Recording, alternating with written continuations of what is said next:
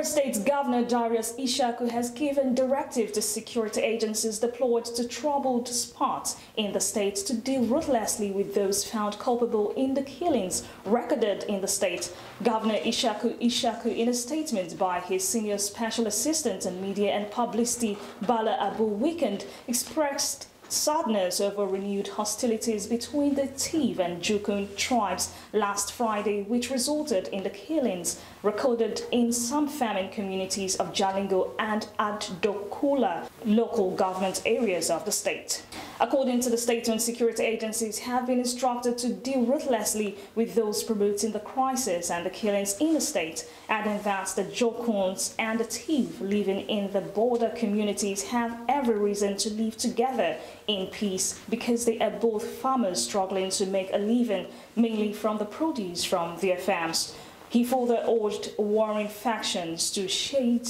their sword for peace to reign.